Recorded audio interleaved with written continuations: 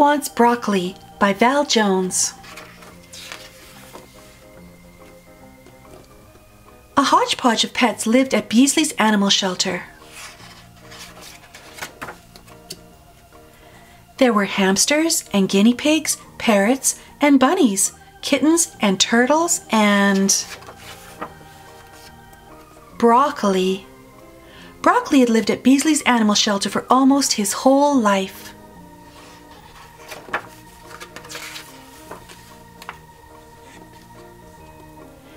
Early each morning, Mrs. Beezley brushed and fluffed all the animals.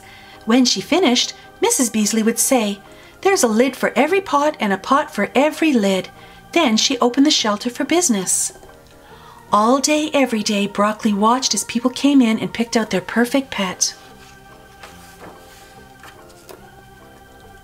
Broccoli loved to show everyone how high he could toss his bowl in the air and catch it every time. He would show them how fast he could run by chasing his tail around and around. Then he would show off his great big bark. He barked when the desk dinger dingled. He barked when the doorbells tinkled. He barked when the telephone jingled. Everyone covered their ears when the big barker let loose. One day, while Broccoli watched out his window, a big truck rolled up. A boy named Oscar and his mom were moving into the house across the street. Mom had promised Oscar he could adopt a pet as soon as they were settled in. Oscar imagined how much fun it would be to play in his new yard with a big, fun dog. Broccoli imagined how much fun it would be to play in a yard with a boy.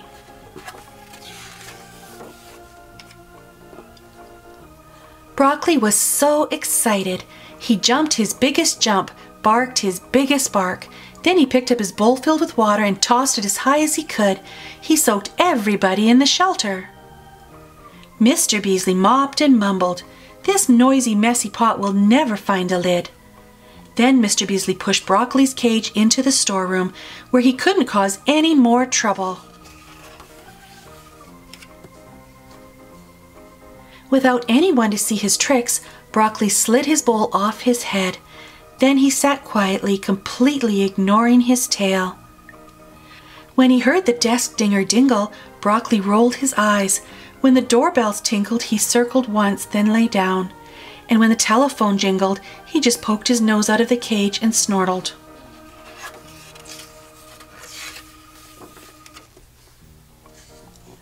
The next Saturday morning, Oscar and his mom headed to Beezley's animal shelter. Oscar was sure he heard barking just the other day and could not wait to pick out his perfect pet.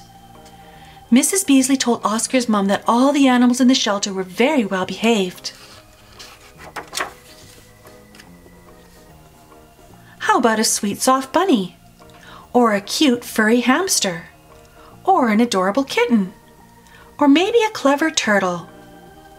Oscar slowly shook his head. Mom said, "Maybe we need to look at another shelter tomorrow." Then Oscar and his mom headed home. As they reached their front door, Oscar remembered his ball. When they returned to the shelter, Mom and Oscar looked everywhere, but even with Mrs. Beezley's help, Oscar's ball could not be found.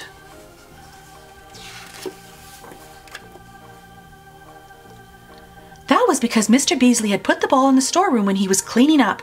But wait, the ball! The boy! What could Broccoli do?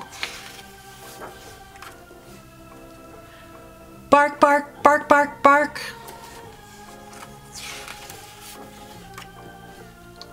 Just what I wanted, Oscar exclaimed. A big, fun dog. So Oscar and his mom picked Broccoli as their perfect pet. Then, as Mrs. Beezley helped Mom and Oscar adopt Broccoli, something wonderful happened.